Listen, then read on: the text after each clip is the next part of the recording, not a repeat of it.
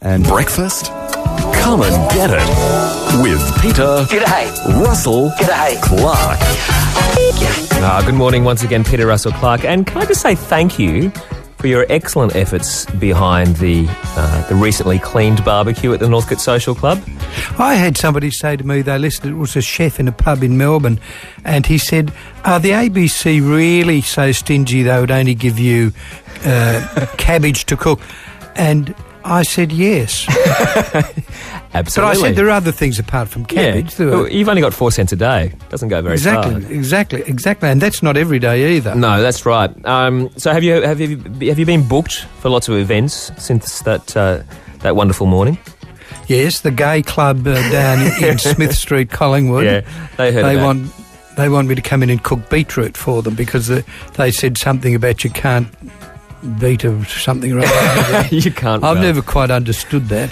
Now, that's interesting that you said beetroot because during our Reach Around Australia tour, there was actually some heated discussion about the virtues of beetroot because Amelia, our producer, decided against beetroot in her salad. And Why? Well, exactly. She doesn't like the taste of it. She doesn't like beetroot. I said to her, bloody beetroot. Silly. Exactly. Beetroot Un-Australian. It is un-Australian as well.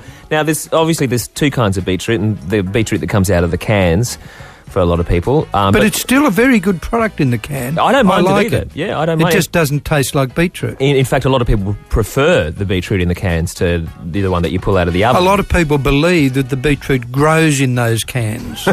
that you plant the can in the ground and put the lid on, and the beetroot grows in that can, and it comes out spherical, already cut. So have you been a beetroot lover for a long time, Peter? I have indeed, but when you're cooking beetroot, you can either do it in the oven or in a saucepan.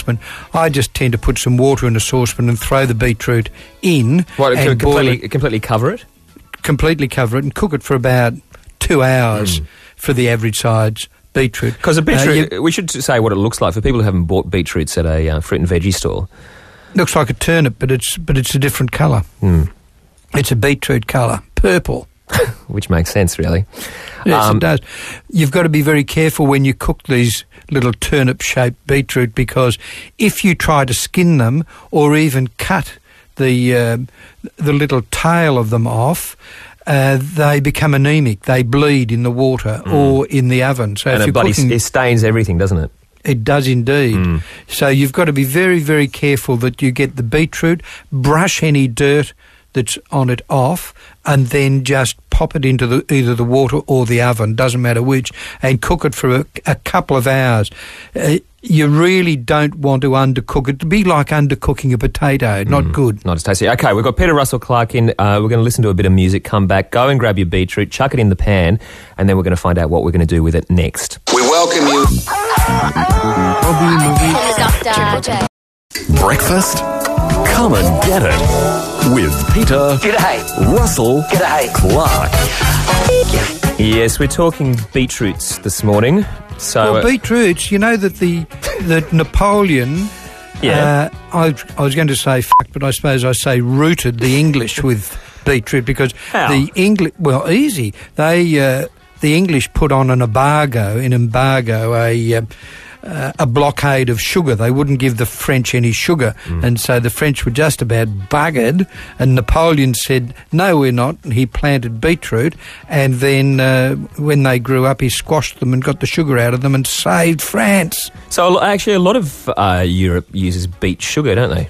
That's right. As opposed to cane sugar. That's right, and they prefer it. Yeah. I don't. Okay. I like cane sugar. All right. Well, and you can use the leaves for salad, but you want to know how to do something. Once you've cooked it, take it out of either the water or the oven. Okay. So we've had our beetroot in the oven or the water for a couple of hours. Yes. Yep. Take it out. It's got the skin on it. Yes, wearing not oven gloves, those gloves that surgeons use when they put their fingers in all sorts of orifice in your body. Get those on your hands and then rub that over the beetroot and the skin will just rub off. Then get an apple corer, shove the apple corer down the middle of the beetroot, take a plug out and then fill that plug with chopped nuts and dates. The reason you use the dates because they're sticky and the nuts then stick inside that hole, the orifice you've made in the beetroot, and then you carve that and put it on a plate, and it looks a bit like a dog's ass, actually. How appetising. If you're very, very, very careful with it, you can put some sour cream around it, and that sour cream will mix with the red, which turns pink with the sour cream and makes the sauce. So you've got this little dog's bum sitting in the middle of your plate, surrounded by sour cream, which is turning pink before your very eyes. It's a glorious picture we have in front of us. Peter Russell-Clarke, thank you, sir. Tastes good, though. Tastes bloody great. See you later. Thanks, mate. See ya. Bye, Colin. Robbie, Marique and the doctor. Yeah, I was just wondering,